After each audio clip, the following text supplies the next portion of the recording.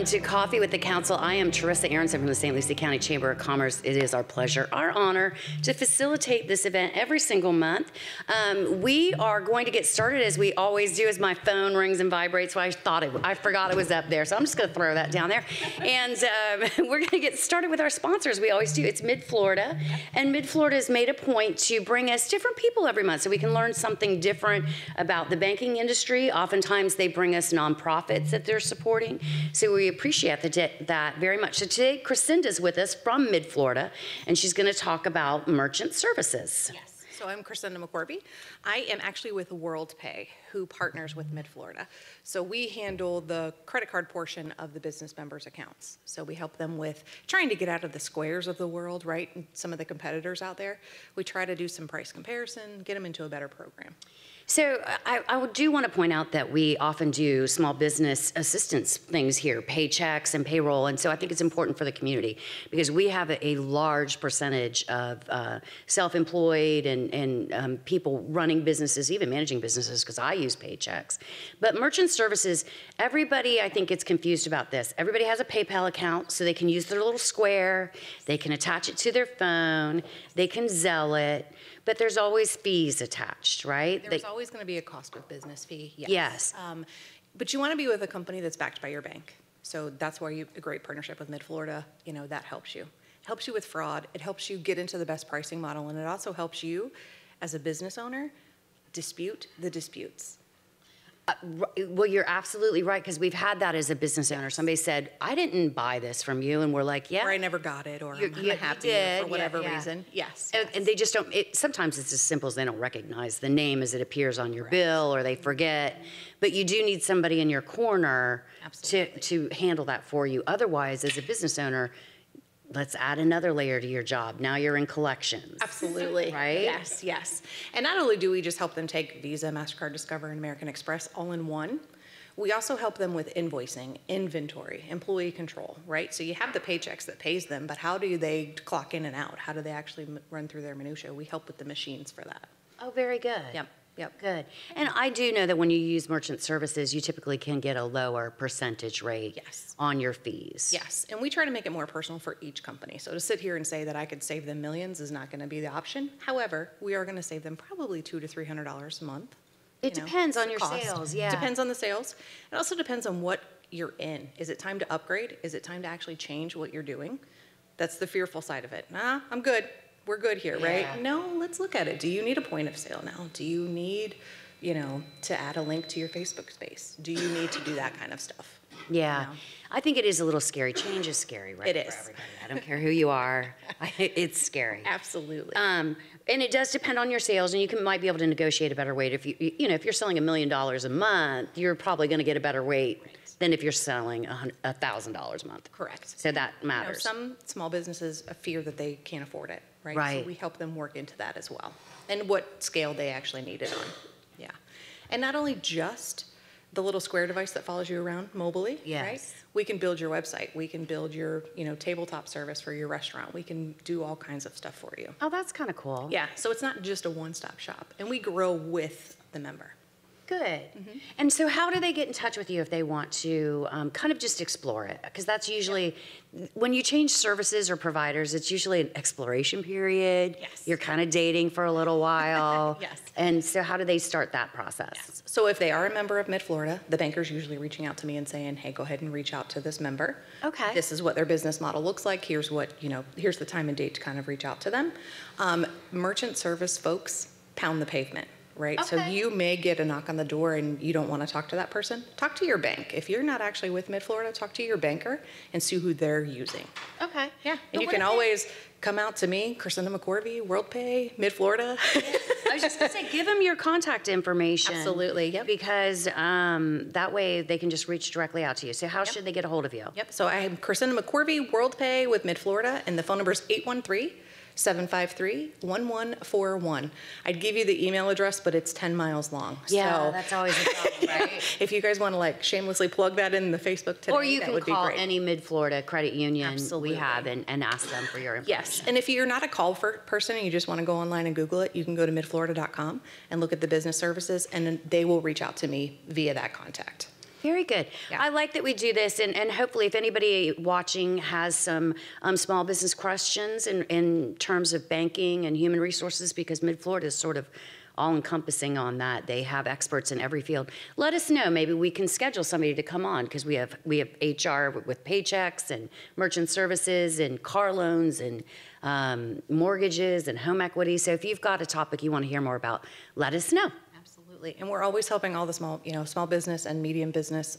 Anything that we can do to help you, like from the HR standpoint, every step of your business, we can help you with. That's the beauty of us. Very good. I love that we're very community oriented. Yes. And a lot of business owners don't know what they don't know, or it's time to revamp, right? If you haven't had anything reviewed in a year, it's time. And also, all the way around. I like the idea of getting an expert. You might be the best HVAC guy in the county, but there's aspects of the business that you can't, have a complete command of at all times. So I like getting an expert. Well, thank you for being with us, Crescinda. I appreciate it. We are going to take a break, and we're going to be right back. For the very first time, I'm very excited. We have on the show today, Councilman David Pickett is going to make his very first appearance on Coffee at the Council. So we will be speaking with him right after this break. Thank you.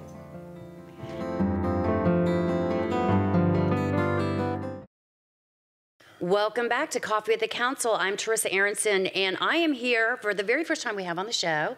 We're excited about this. We're going to take a minute to get to know him. But of course, it's Councilman David Pickett. You've been welcome. Thank you. You've been on the council for a while now, a couple years. And this is your first time doing the show. Yes.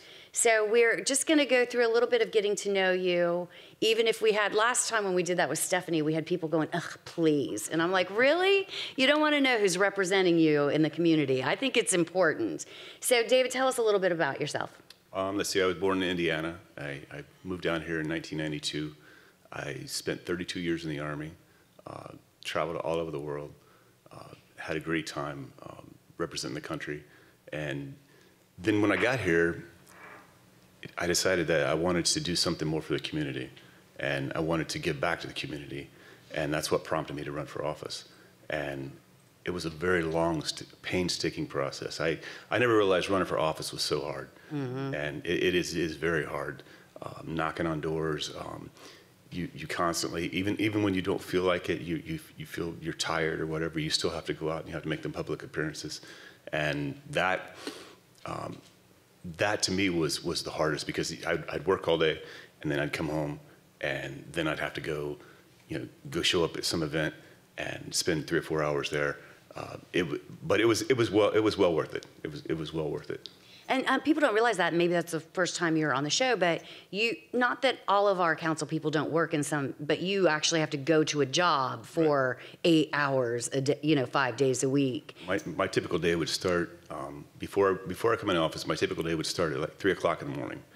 And I would drive to West Palm Beach, and I would work down there, and then I'd get home around 2:30, and then I'd come home, I'd change clothes, and I'd go out knocking on doors. And I spend from 2:30, 3 o'clock until it got dark, just knocking on people's doors, just to get my name out there. Because coming from, I coach baseball, and so outside of that realm of people, I really was unknown in the city. Right. So to get my name out there, I had to go knock on all the doors. And I think the last count I had, it was just a little over 10,000 doors that I knocked on, and made contact with that many residents. So it was a year's worth of work, but yeah, it paid off, and now now that I got elected, it was worth it. So you were part of that 60% of our population that actually leaves the county every day to go work somewhere south or north, and so it makes it a little harder for people in the community to know you and for you to get your community. I was in that percentage when I first moved here too, and wanted to give back to my community, and I thought the only way I'm going to do it is if I live and work here, which you now do too. Right. Not just on the council, but you all of this economic development has afforded you the ability to get another position here in the county, which is good. Right, and that was one thing when I ran that I was so it was on my list of priorities, was to bring jobs to Port St. Lucie, because like you said, I was part of the population that left Port St. Lucie, and I would spend 10 hours, at least minimum 10 hours a week. That's with good weather. If there's an accident, you can add another hour to it. If there's rain, you can add another hour to your commute. So it was a minimum of 10 hours a week spent on the road, just traveling back and forth to Palm Beach. So it was very important to me. And I was very, very happy when the Southern Groves Project come online to help get economic development here in Port St. Lucie. So people like me who traveled outside of Port St. Lucie for employment could actually live and work in the same community. Yeah, we've made great strides in that, because I know when I first started working at the chamber, we were in the high 70s of people that left the community. So we're down around 60, which is huge. So I'm glad that you could be one of those 18% of our population that got to come stay here. I don't want to take away from what you have to tell us about the city. I know that on the show we sometimes talk about what's going on. So it's the holiday season. Right. So I'm sure there's a lot of holiday things going on.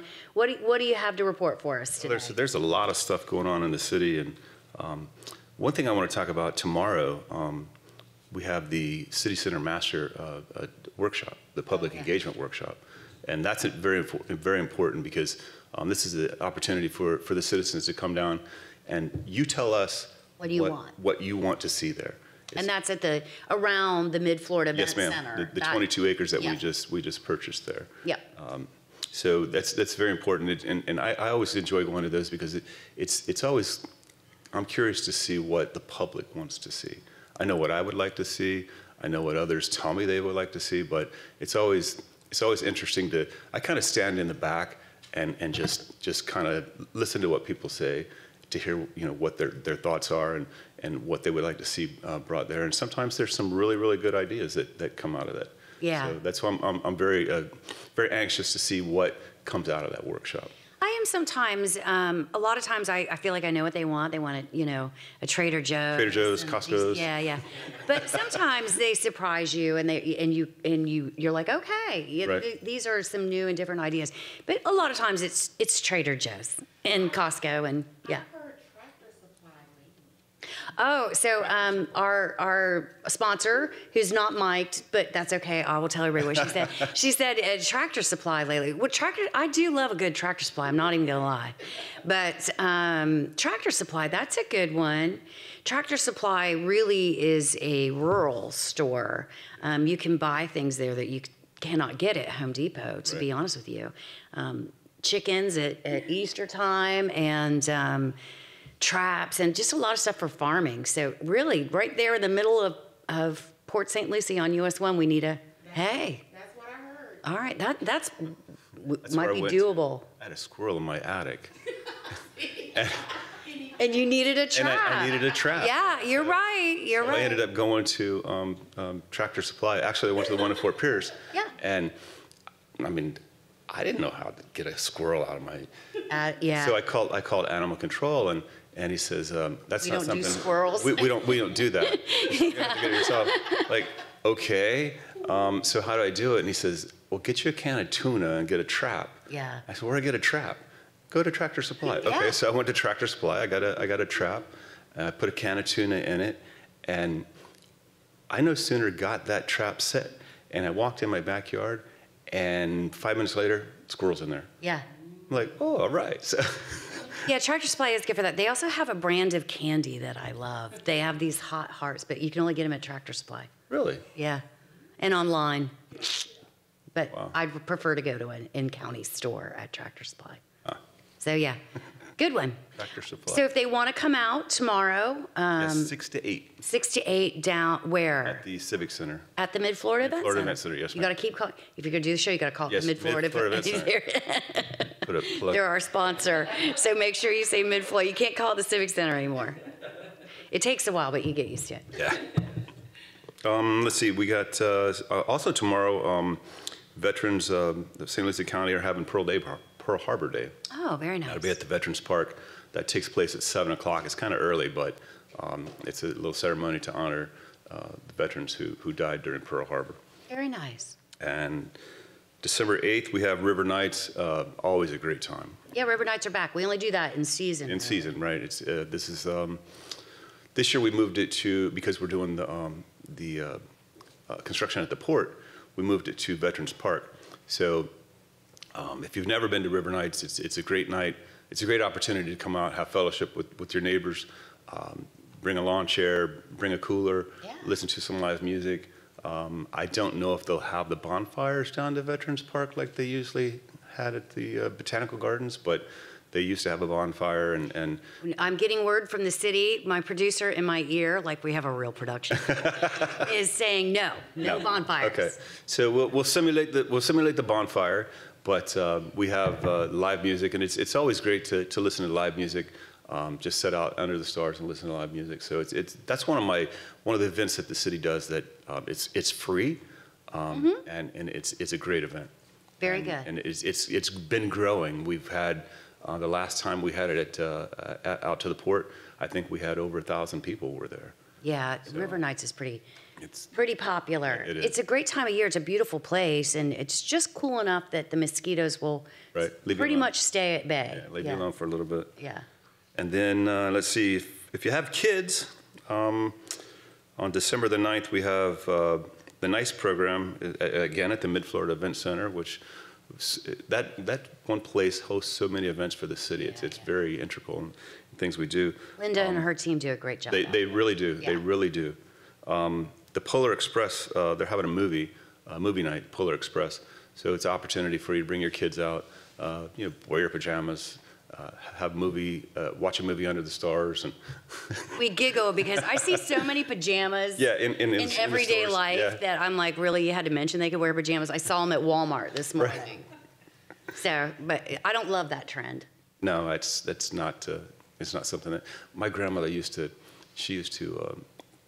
get on to me about, because I used to wear jeans with holes in them in the summer. She said, "You better wear some clothes that look like somebody. You never know who you're going to meet." So, but nowadays it seems like people just go out and Well, they buy them like that. yeah, however they want to go, they go. And I'm going to be fully disclosing that I just bought a pair last week.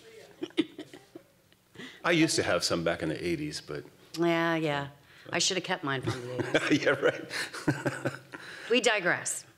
Let's see. Also, we have Port St. Lucie holiday special, Port St. Lucie and Lights holiday special, Sunday, December 18th, and that's going to be a Facebook Live thing where we're going to go around and show the 10 most outrageous Christmas displays around the city. Oh, that's kind of cool. So that should be a pretty cool event. We've done that before with buses. We tried to get businesses involved, but so I'm glad that that's coming back. Because didn't you one time you sponsored? You had like 2 or 3 buses, and you went around touring the different. We tried, and we were trying to get businesses to have a contest, and we were offering some incentive, but it didn't. They weren't doing it as much as we planned, and a lot of our businesses here in the city were along strip malls, and so it just wasn't the spectacle that we had hoped. But we'll try it again. Not this year, but yeah. Maybe we should try to get businesses to sponsor some of the bigger Christmas decorations around the city. Yeah. And Brought to you by, get more involved. Brought to you by Mid-Florida. Yeah. Well, they brought you an entire event center, so. And let's see, December 31st, we have the Winter Wonderland Light Show at the Community Center. So it's going to be synchronized music, and I don't know if you've seen the light show, the lights that they have out there now, but it's going to be synchronized to music. So it's going to be on New Year's Eve. So that should be a pretty fun event. Good. Good. And then I've got a few other, they're more personal. These are not city events, but I recently had went before council and talked about, I want to bring a monument for PTSD survivors, or not survivors, but the families of Sufferers, yeah. right, to the Stars and Stripes Park. So that's something that I'm working on, and I know that the chamber helped me put together my veterans organization, and that I finally got everything all together, all the paperwork for that. That was I never realized it was such a task putting together something like that, but it was quite If the it's a task. nonprofit, yeah, it could definitely be a task. You have to have officers and registrations everywhere. Yes. And then every year you're going to have to submit paperwork. Yes. But yeah, we're happy to help. So just let us know, like. Yeah, Meredith was a big help to me, and I know I submitted everything through the IRS, and then I got a letter back saying they needed budgets, and so I called the guy and I said, you realize this is a startup, right? I don't have a budget. Yeah. I said, the budget is whatever money I put into Yeah. it so far. He's like, we still need a You gotta working make budget. something up. Yeah, that's what he told me. He said, make it up. I'm like, okay. So that's what I did. But the chamber was very, very helpful in helping me get that started. So I'm very thankful for that. Good. In between segments, somebody asked us about help for small businesses, and we don't say it enough, but the chamber is here to help small business from everything from filing your first paperwork and where do I file that, how do I do that, to business tax licenses, to opening up your commercial space. We have partners that we work with, and I would say 95% of it is free, right? We don't charge, and you don't have to be a member of the chamber. You just come to us, and we're happy to help, because that's what we're here for. That's what the chamber should be doing for its community. Well, I was unsure because I figured, Chamber of Commerce, I figured, business, I'm thinking business, right? And then I called down there, and she's like, Meredith's like, no, come on in, we'll sit down, we'll have a talk, okay. Mm-hmm. And she steered me in the right direction. I mean, there was a lot of things that I had already had wrote down that I needed to do, but there was a few extra things that she said, no, you need to do this and you need to do that, that helped steer me, in the right direction. Yeah, and I was really surprised that you went as far as to help nonprofits. Oh, for sure, Yeah. for sure. We have a lot of nonprofits in St. Lucie County. We do a lot for our nonprofits. We love them as friends. But Margaret in my office she spent 7 years at the state house, and so she has a lot of background in a lot of regulatory processes. Yeah. So she's very good at helping people through that, and she gets it. So we're happy to have her, and we're happy that people are using it and they know more about it. We're featured on the website now, and we help. We're getting into the thousands of people this year that we've talked to about their business, whether it's starting up or expanding, or a lot of times we get them after they've run into an issue, and we try to help them navigate that. But either way, we've touched probably 1,000, almost a couple thousand businesses through that program. Wow. So, unbelievable. Yeah, individual businesses, that's quite a bit. So we're happy to do that. I also want to give a shout out today before we take questions. I was at Publix, and you always wonder, are people watching the show, right? We're on public access. So right. It's not a far reach to ask that question. And the cashier, and I mention this because the cashier recognized me, but for the first time, he knew that I did not work at the city and that I actually worked at the Chamber of Commerce. And he knew the actual name of the show, and he said, but you recently changed it. It's Coffee with the Council now. And I couldn't believe that Alejandro at Publix over at Darwin Square knew all of that. Usually they think I work for the city. They don't know the name of the show. They can't. A lot of times I get, do you work with my cousin at the bank? You look familiar to me. But Alejandro knew exactly everything was going on. It was really nice. When I first was running for office, and you really started paying attention to everything going on and all the different things that you needed to pay attention to, I actually thought you worked for the city. Yeah. Because I would see you on Facebook Live, and I thought you worked for the city. And it wasn't until we had your I say debate, that I figured out that, hey, you don't work for the city, you work for the Chamber of Commerce.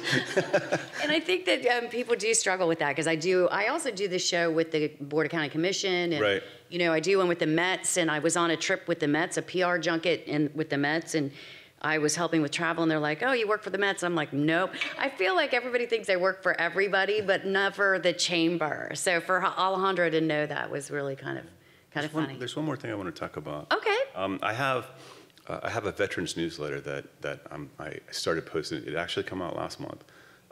It's something that I felt very strongly about. Oh.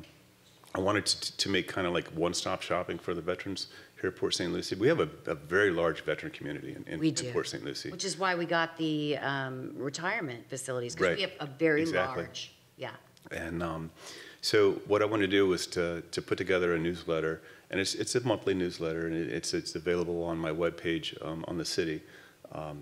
And basically, it's like one-stop shopping for veterans. I have a topic that I highlight every month, and then I'll bring forth, like last month I talked about the burn pit registry, the Camp Lejeune, which everybody sees on TV. Yes, that's a big, personal injury push right now. Next month, I'm going to partner with Congressman Mass' office. And he's pointing because Angel Robinson, Angel Robinson. Congressman Mass is in the audience today. I'm gonna partner with them and highlight. It's a what's sacred. What's the name of it, Angel? Yeah, right. You put Angel on the spot. I'm sorry, but anyway, it's an opportunity for veterans to sign up and tell your story. Yeah. And have your story basically archived at here in the county. So you become part of history. And when you think about it, the things that we did and the things that we saw, that is history. And what better viewpoint to tell it than from the person on the ground, yeah, the guy on the ground. So when she sent it to me, I looked it over and I'm like, oh my gosh, this is we need something like this. And I immediately went on and signed up. So that's going to be the topic of my discussion next month. And where can they find your newsletter? It's on the city's website. Okay. And it's under my personal page. Yeah. Oh, okay, very good. And there's a link there to sign up, and click on it, sign up, and it gets sent to you every month. Very good. So last month I had, we sent it out probably 200 people, about 200 people. Nice. From stuff that we had, and I've gotten some more email lists that compiling together, and the response that I received was very, very positive, very positive. So it made me feel good to know that something that I've wanted to do for such a long time is being well received. Is being received, and it's touching people's lives. Good. And that's the whole premise of why I did it.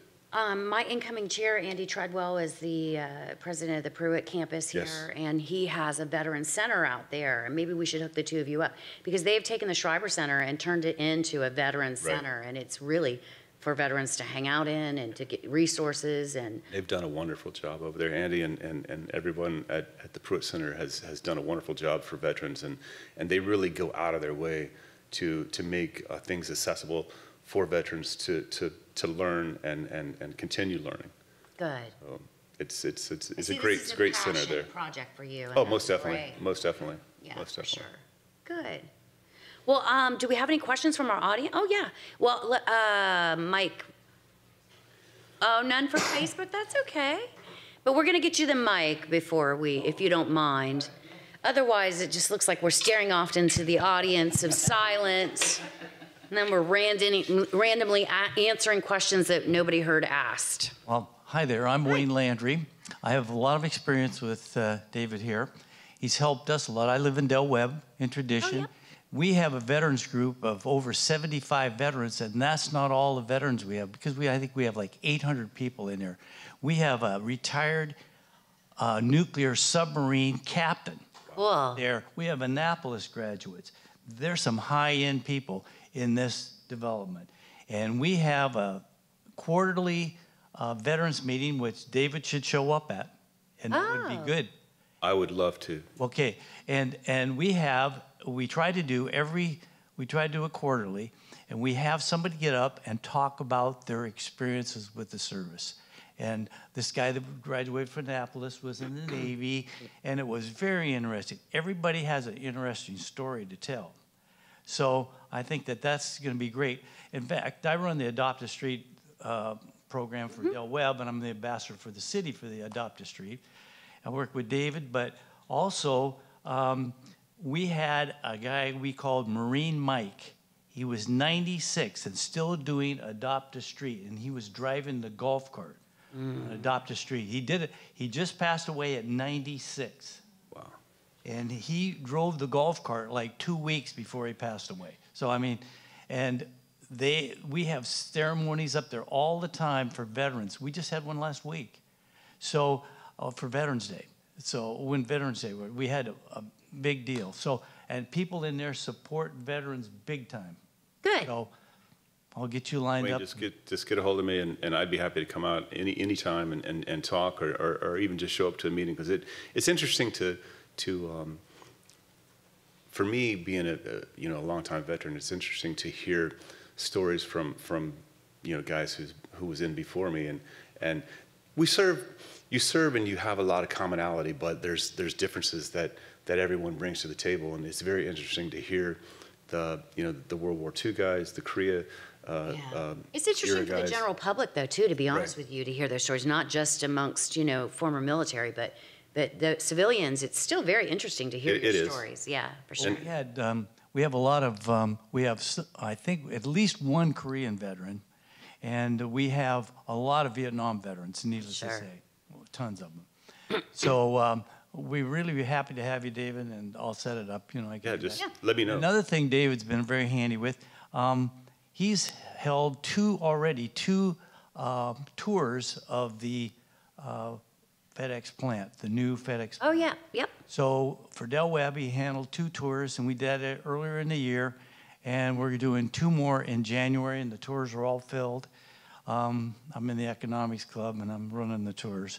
Well, we tour a lot of places, but David's been great, and every time I've ever contacted him about anything, he's always got back to me right away, and it's been wonderful. Good. It's a pleasure knowing him.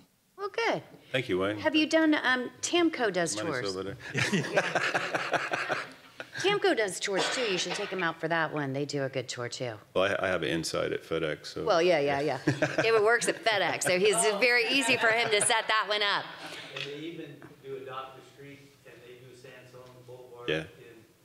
Right there where the plant is now. Yeah. On Adopt a Street, which is great. Good. Well, it's always nice to, like Wayne contacted me right after we had first opened over there and wanted a tour. So I talked to our big boss, and he's like, sure.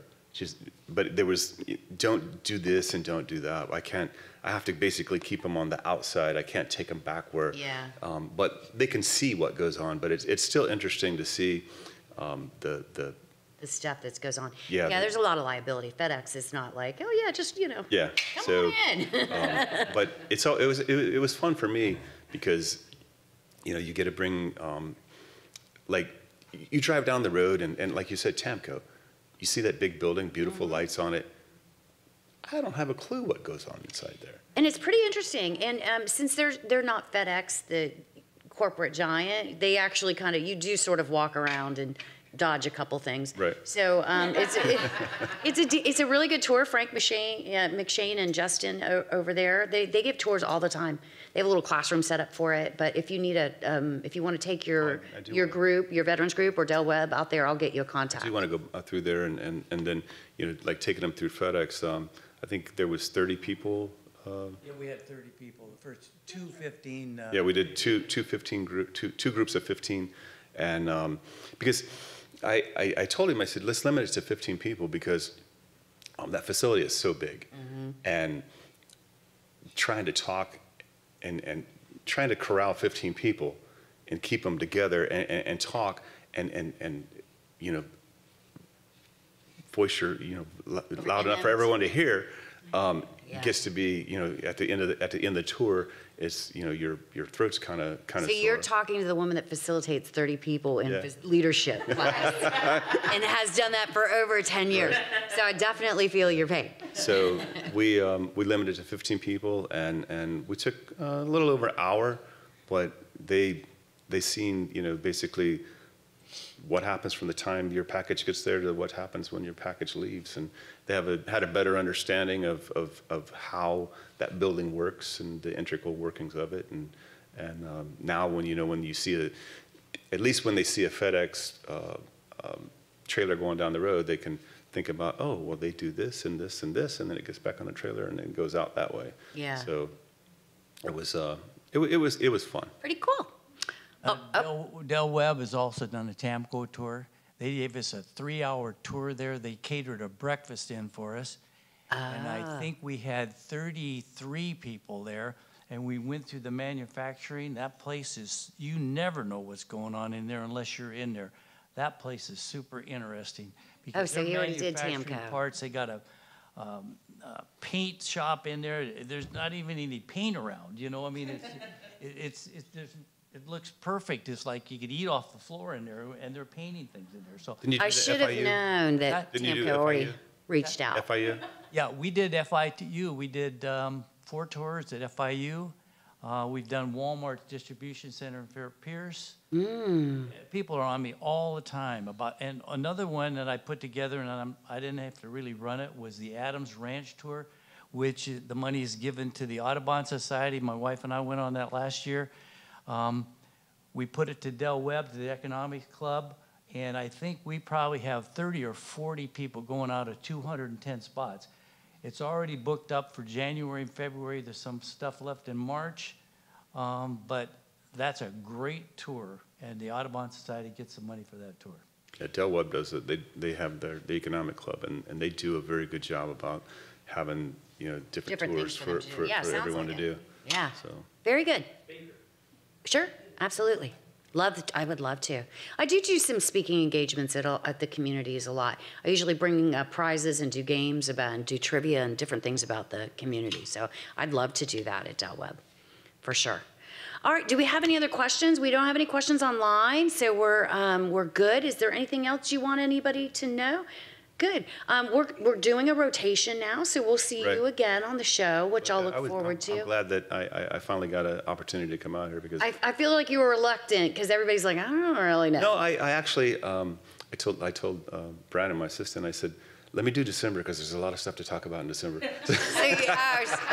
You can go through it was a good way to ease into it. Yeah. So. Once people come on, it's really very easy. Yeah. We're just going to talk a little bit, and typically I try to know a little bit of something about the person that I'm talking with before we start, so it goes quick. Thank you for having me. Well, thank you for being here. I appreciate it. I'm very excited for this coming year and doing the rotation and allowing our community to meet all of our representation here on the council. So very good.